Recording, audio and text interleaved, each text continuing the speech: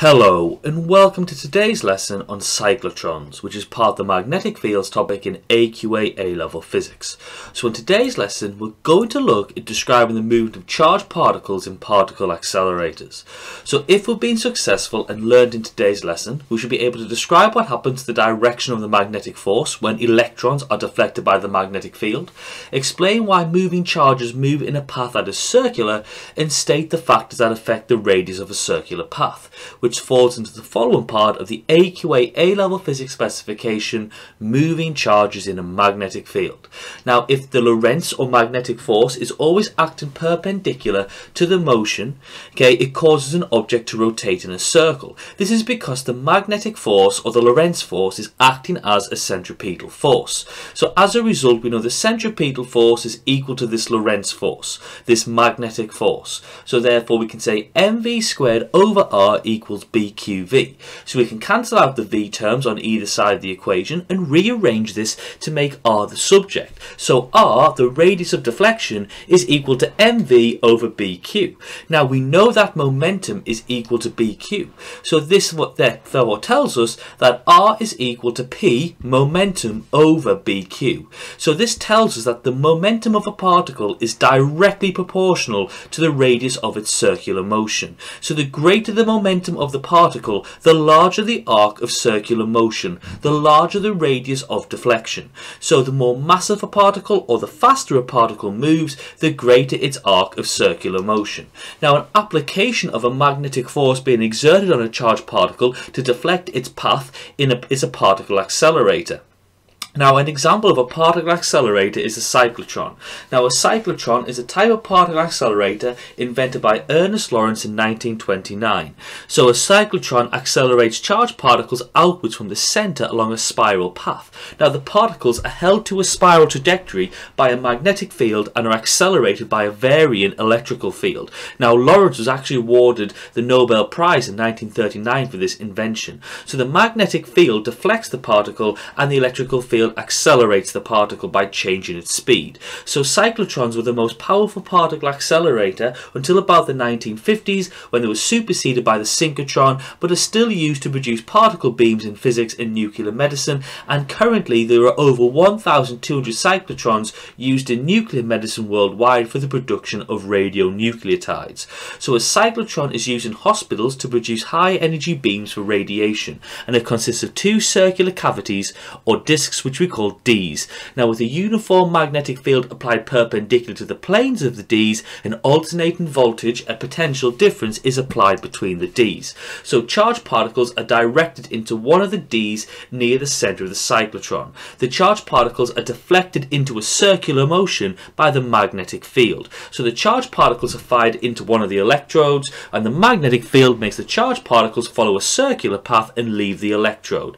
So as the charged particles increase in speed, the radius of the deflection increases. We know this from the equation r equals mv over bq. If v is increasing, r is increasing. So the particles follow a spiral path where the radius is increasing. Now, as the charged particles across the gap between the Ds, the alternating voltage or potential difference reverses, so they're accelerated into the other D, where they are once again pushed onto a circular path by the magnetic field.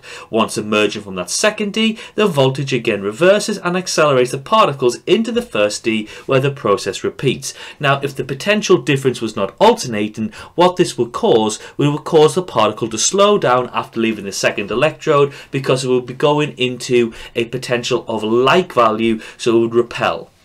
So the alternating voltage can change in a periodic fashion as the time taken for the particle to move in the D semicircle doesn't depend on its speed. We know this because time to move in a circle is equal to distance over speed. So we know that the distance in a semicircle is pi r. So therefore we can say pi r over v, but we know that r is equal to mv over bq. So therefore we can pop that into the equation, and we can say that the time to move in a semicircle is pi m over bq. BQ. The second equation coming from the fact we've substituted R equals mv over BQ into the first equation.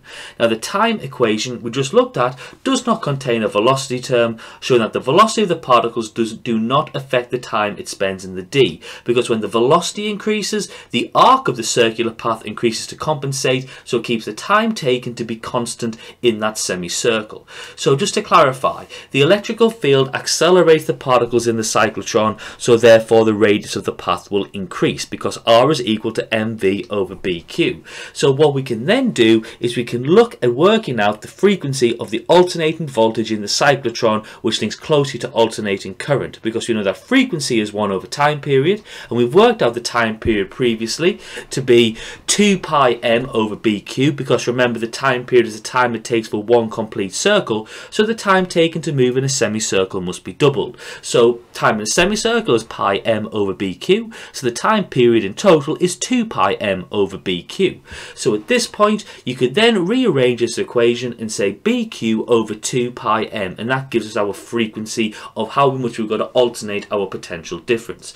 Now in recent years the most famous large-scale accelerator is the Large Hadron Collider, which is the world's largest and most powerful particle collider and machine in the world. So the collider is contained in a circular tunnel with a circumference of 26.7 kilometers and a depth of about 100 meters underground. Now the collider tunnel contains two adjacent parallel beam lines, each containing a beam of travel in opposite directions around the ring. The beams intersect at 4 points around the ring, which is where the particle collisions take place, and we've got about 1,200 dipole magnets to keep the beams on their circular path. Now, the magnetic fields act right angles or perpendicular to the movement of the charged particles, which means they accelerate by deflection, not by changing speed. Now the Large Hadron Collider is not a cyclotron. The radius of the particle beam remains fixed in its structure. So this means R must remain constant in the equation. This is what we call a synchrotron. So in a synchrotron, the radius of the particle beam must always stay fixed, unlike a cyclotron. Now the radius of the particle beam must remain fixed since the structure is too large to change this value. So the radius of the particle beam must remain fixed, otherwise the particle beam would hit the side of the actual collider. So as a result, we've got to look at the actual value of R that we've got. So this means that when the particle is accelerated due to the electrical field, the magnetic field must also be increased to ensure the value for R is not altered, because the increased B value in the equation cancels out the increased V value.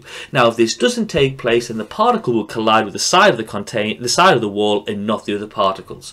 So let's summarize what we've learned in today's lesson. Forces on charged particles moving in a magnetic field are given by the equation F equals BQV when the field is perpendicular to the velocity. The direction of the force on positive and negatively charged particles can be calculated, and we understand the circular paths of particles with applications in devices such as the cyclotron.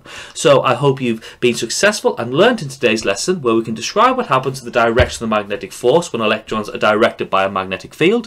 We can explain why the moving charged particles move in a path that is circular, and we can state the factors that affect the radius of the circular path. So I hope you've enjoyed today's lesson on cyclotrons, which is part of the magnetic fields topic in AQA A-Level Physics. Thank you very much for listening to today's lesson, and have a lovely day.